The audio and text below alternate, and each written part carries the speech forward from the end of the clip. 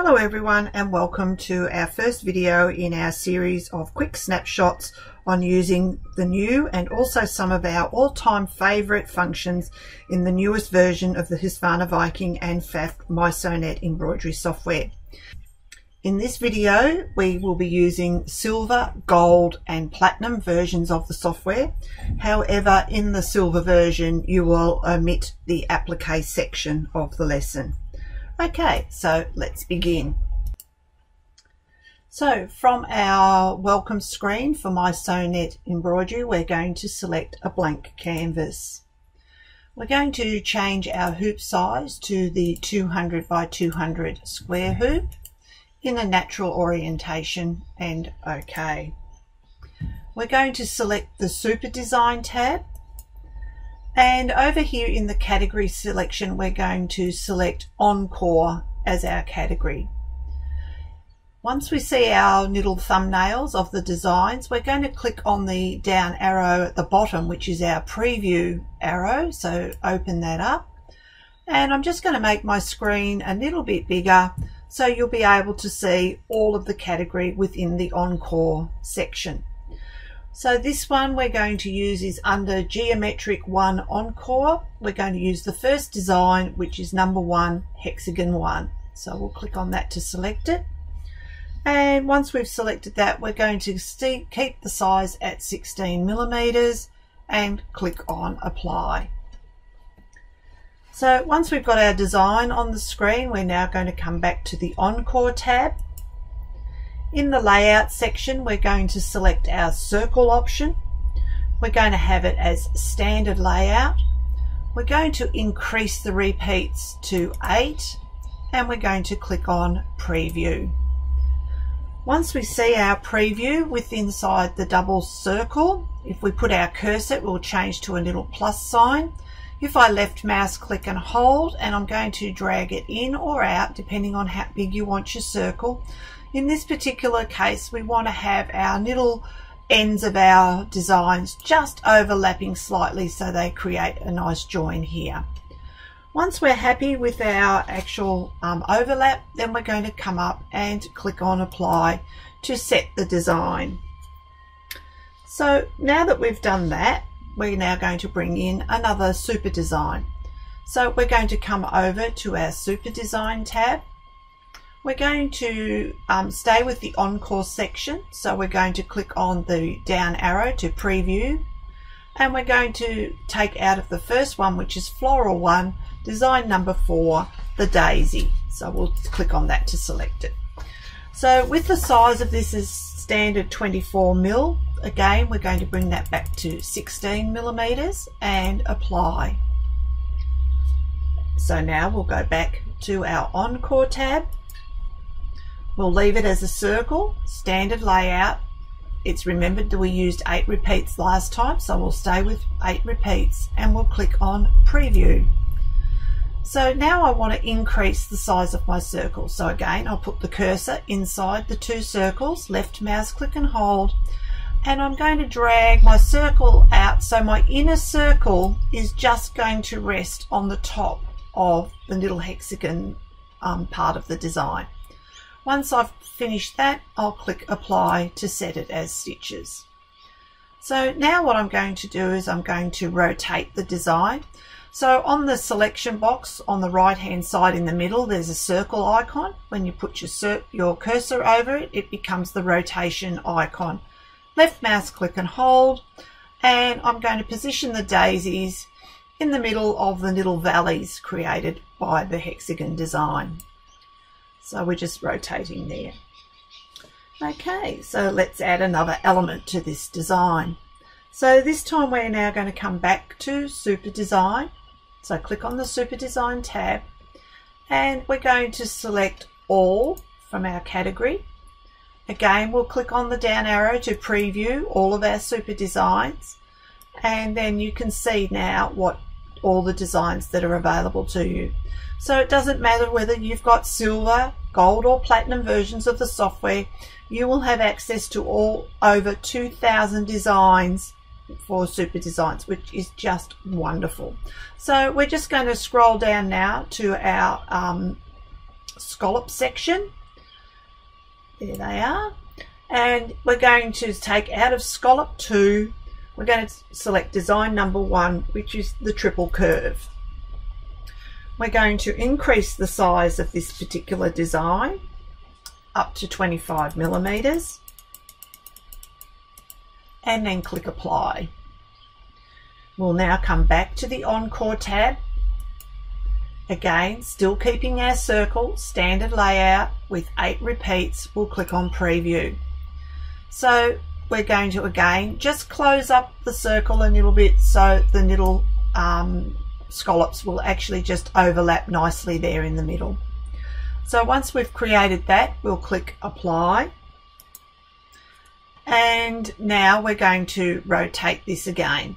So I'm going to left mouse click and hold, and I'm going to rotate until my joins here are on the horizontal center grid line and the joins are on the vertical center grid lines. And that'll put your daisies quite neatly in the middle of the scallop there.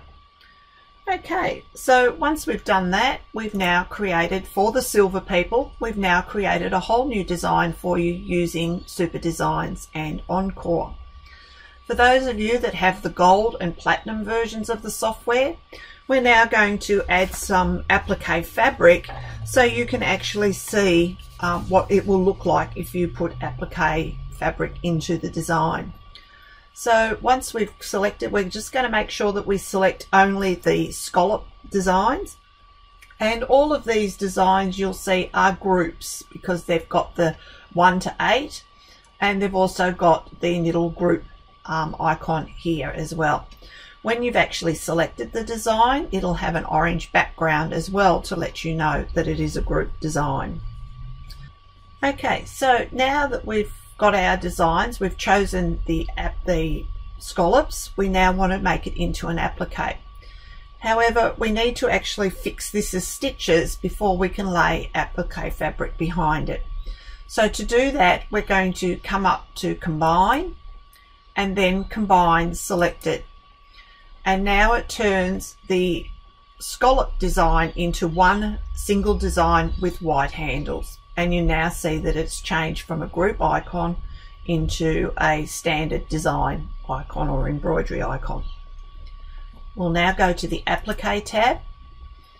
Under Applique Outline, click on that to select it, and then we're going to choose Point Line. It now brings up all of the color changes for each separate scallop. So I'm going to start here by selecting the one at the top at 12 o'clock. So we click on that to select, and now my little cursor will change into an arrow with a circle. So I'm now just going to zoom in a little bit so it will make it easier for everyone to see. And I'm going to start by placing a series of dots around the inside of the scallop designs. So I'm going to hold down the shift key to create a sharp point, and then I'm going to release the shift key and put in 2 circles, which is curves, sharp point, which is shift key, 2 curves and a sharp point. And I'm just going to continue around 2 curves and a sharp point, 2 curves and a sharp point. To get a nice curve, you've got to have a minimum of 2 points to create the curve. So that's why I'm putting in 2 points in each curve, because if I just went one here and then a sharp point here, it would just create a line. If you happen to make a mistake and put a node in the wrong position, you can come back and you can move them. If I accidentally put that one in as a circle, which is a curved line, no problem. Just come onto it, pick it up to start to move it, hold the shift key down, and then as you release it, it will now come back to being a sharp point. You must remember to keep all the nodes going in strict numerical order. You can't go back and put one in here, but we can edit that later if we need to. So we're going to just continue with 2 curves and a sharp point, 2 curves and a sharp point. Scroll down a bit,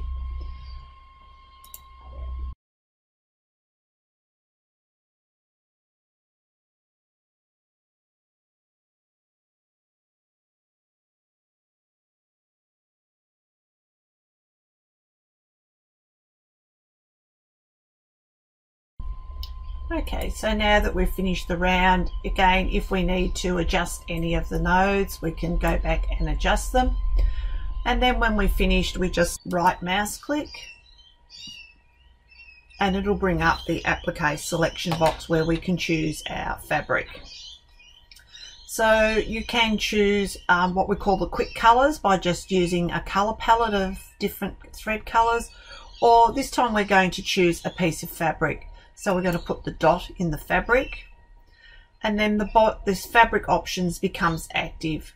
So we're now going to click on load previously saved, and it will open up a box where we can now choose different types of fabrics. So we've got them in categories here, or we're going to click on the little plus sign beside general, and now we're going to see that there's a whole lot of different designs. So we're going to choose hexagons, and I'm going to choose this hexagons 101, which is aqua hexagons, and then click OK. And now I'll see a preview of that fabric in my window. So if that's the one I want, I now click OK. Oops, let's go zoom to fit so we can see everything. And now you'll see that all the rest of your designs are covered up by the applique fabric. So what we're going to do now is we're going to make this part of the design stitch out first. So we're going to come down to the bottom of our film strip and click on stitch first, and now it's going to be the first part of the design to stitch out, and it will then stitch out the hexagons and then the daisies last of all. So now let's have a look at how our design will stitch out through the design player. So I'll open up this window. Again, it's got the little arrows in the bottom right hand corner, which means I can stretch the screen out to make it a bit bigger and easier to see. Okay, and then I click on the play button and it will start to stitch out the design. So each time I click on the fast forward button, it'll increase the speed of the player. You'll notice that it's showing you the applique fabric coming in, but there's no supporting stitching for the applique fabric. At this level of the software in the embroidery module for applique, it only allows you to visually put the fabric behind the embroidery.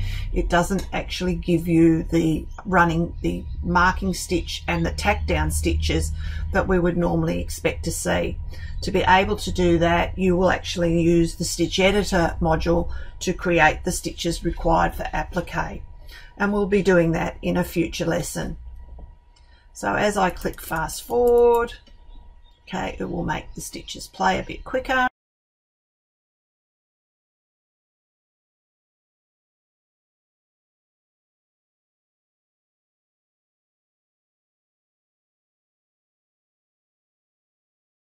So that's how it would actually stitch out on your machine.